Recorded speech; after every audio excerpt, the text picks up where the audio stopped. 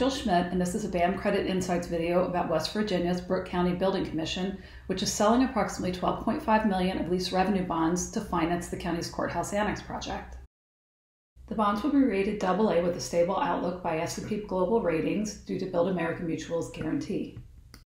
The bonds will finance a new 33,000 square foot project that will house civil and family courts for the county and consolidate functions and offices that outgrew the current courthouse and are currently housed in leased office space at multiple sites.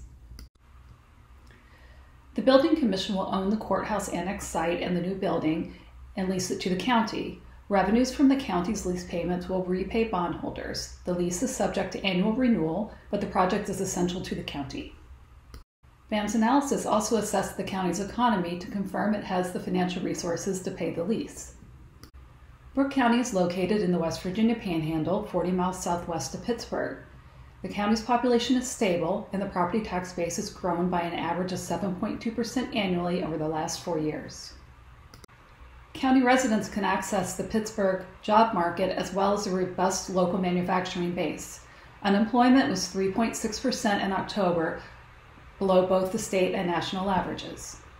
The county has maintained a solid general fund balance and liquidity, with more than 6 months cash on hand, even after transferring $2 million of reserves to pay for the initial planning and design work for the courthouse annex project. Unaudited fiscal 2021 results show a surplus of just under $1 million in line with recent years. Ultimately, BAM's credit committee voted unanimously to ensure the Brooke County Building Commission's lease revenue bonds because of the essential nature of the courthouse annex project and the county's solid financial resources. For more information about this transaction or our analysis of this credit, please email us at creditinsights@buildamerica.com.